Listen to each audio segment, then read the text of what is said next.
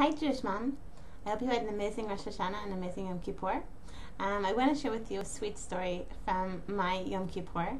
My son Yoel, who's 7, is very, very close friends with his sister Sophia, who's 4 years old. So on Yom Kippur morning, then I was sitting on the sofa, doing my own thing, and the kids were, and Yoel was davening with Sophia.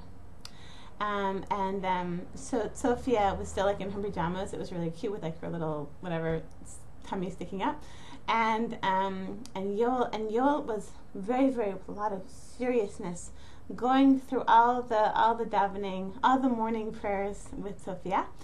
So then he says okay. So he would say it sort of slowly, and then Sophia would repeat after him. So he says Baruch atah Hashem Elokeinu melech haolam shelo asani goy. Thank you, Hashem. Blessed is Hashem who didn't make me a non-Jew. Right? So then Sophia says shelo asani goy, and then he says Baruch atah Hashem Elokeinu melech haolam shelo asani eved, who didn't make me a slave. So then Sophia says shelo asani eved. Okay. Then he turns to Sophia with a very serious expression and says to her, okay, now Sophia, now I'm going to say, blessed are you Hashem, shelo asani isha, who didn't make me a woman, because I have more mitzvot than you do. So I thank Hashem that I have more mitzvot than you are because I'm a boy.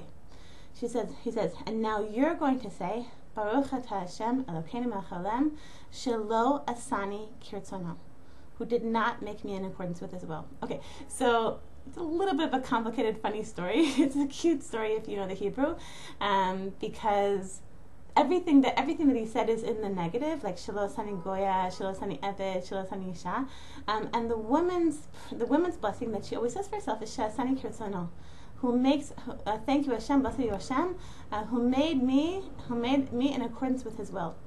But Yoel was confused because everything's always negative, so he said, who did not make me in accordance with His will. And I thought that was a really cute story, and I've been sharing it with a lot of people over the last few days. But afterwards, I was just thinking, like, how many of us feel that way? How many of us feel shelo asani kirtzono? And I think, like, especially maybe like with the Chagim coming up, like a lot of us are feeling like, I'm not a good enough wife, I'm not a good enough mother, I'm not a good enough, cook, I'm not a good enough at anything. I'm not a good enough community member, I'm not a good enough Jew, I'm not a good enough shelo asani kirtzono, that I have not been made in accordance with Hashem's will. And I just want to share something very beautiful that I read last week in Family First magazine. The editor Basi Gruen, so she was sharing that when she was in seminary, so she had a teacher who every year before the Yamim Noraim, like before the holidays, he would ask the girls to visualize their lives without Hashem, a Hashem-less life. So I decided I would do this, to imagine my life without Hashem. And I was just so blown away by just what a depressing life that is. A life without Shabbat, a life without Chagim, a life without now like running and making the sukkah, a life without raising these Jewish children and davening and emunah and faith in Hashem and even mikvah and all like the other wonderful aspects, like all the holiness of a Jewish home, and seeing Hashem in my life and all the different things that happen, and I mean the truth is I don't have to, and my imagination doesn't have to work so hard, because I used to live like that. I became religious when I was around 20, when I think I was 21 years old. So I lived like that. I know what that was like. I know how excruciatingly empty and depressing that life is.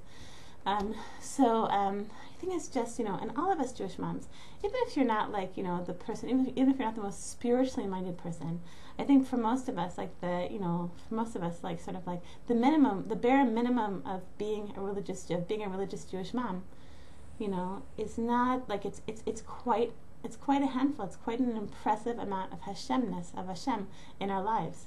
Just keeping Shabbat and keeping kosher, keeping the holidays, and raising Jewish children, and raising them to keep the traditions, and just to what an extent, she'asani kirtzono, like just to what an extent, just by being religious Jews at the end of history, how much nachat we're giving Hashem, and how much, to what an incredible extent, asani kirtzano, that we are made in accordance with Hashem's will. So I just want to bless all of you JewishMOMs. You should remember that Sukkot's coming up. I think you're probably not going to be hearing much from me over the next week and a half or so, until after Sukkot. But I want to bless you that you should all remember that. All remember that. Shesani kirtzano, and it's really, really true. I want to bless all of you JewishMOMs with an amazing week, an amazing month, an amazing year, an amazing Chag.